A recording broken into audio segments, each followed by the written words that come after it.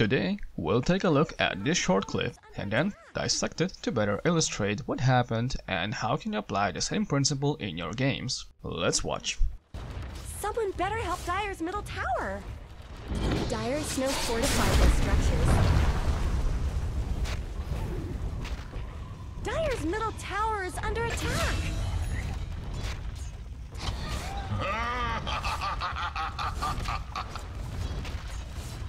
Dire's bottom tower is under attack.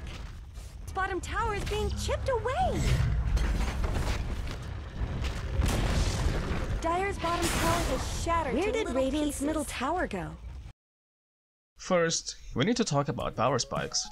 The term is mostly used to describe a hero hitting a certain level or acquiring a certain item.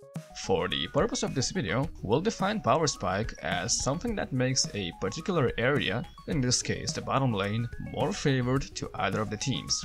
So what currently makes Radiant strong in the bottom lane? Warlock is about to hit level 6, a powerful spell is about to be unlocked. We have a catapult joining the wave with us, extra damage will be done to the tower. On the opposite side of the spectrum, we also need to think what makes the Dire weak right now, the reverse power spike. Sand King is currently alone, he cannot put out enough pressure to force us out.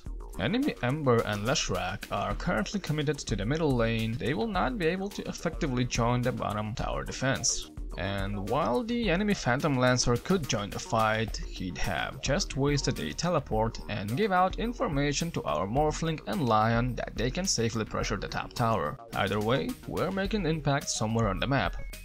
So, with this information, we successfully take down bottom tower, effectively transitioning our power spike into an objective.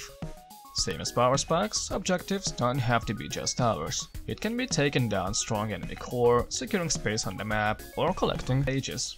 As long as you recognize those moments where your team is stronger than the enemies, and use this knowledge to apply pressure somewhere, you're doing the right thing. This completes today's topic. Thank you for watching, good luck!